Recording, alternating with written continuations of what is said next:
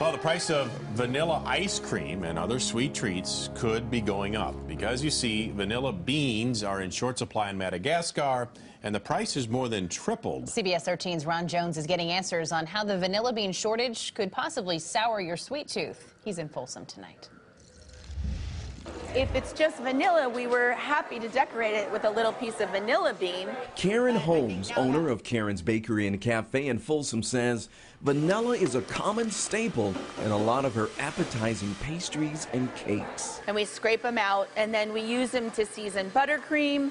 We use them to season sugar. This harvest is shipped all the way from the world's largest vanilla bean producer, Madagascar.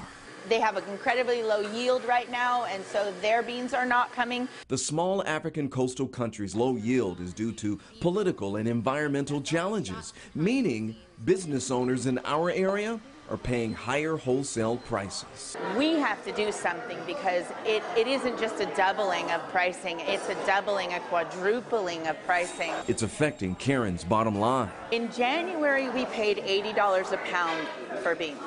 In February, we paid $120 a pound for beans.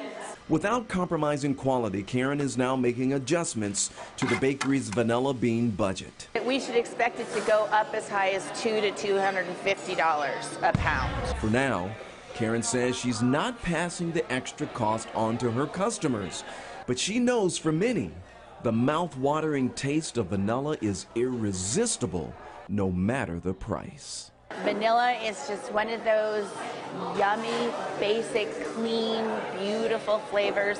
In its true, pure form, it's really something special. Well, Karen says the shortage affects ice cream makers even more. They require those larger quantities of beans. Wow, it is good tasting.